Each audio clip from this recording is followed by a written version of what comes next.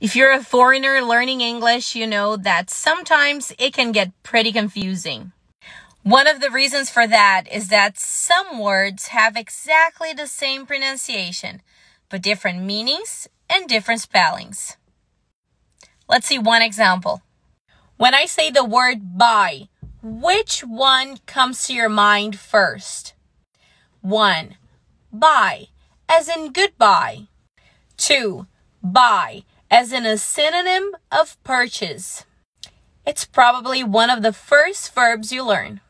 And buy is a preposition. It usually means next to or near when describing a location, but it can also indicate who created something. Let's see some sentences.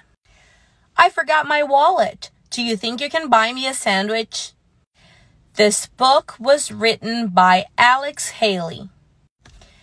I've got to go. Bye. Like it for part 2.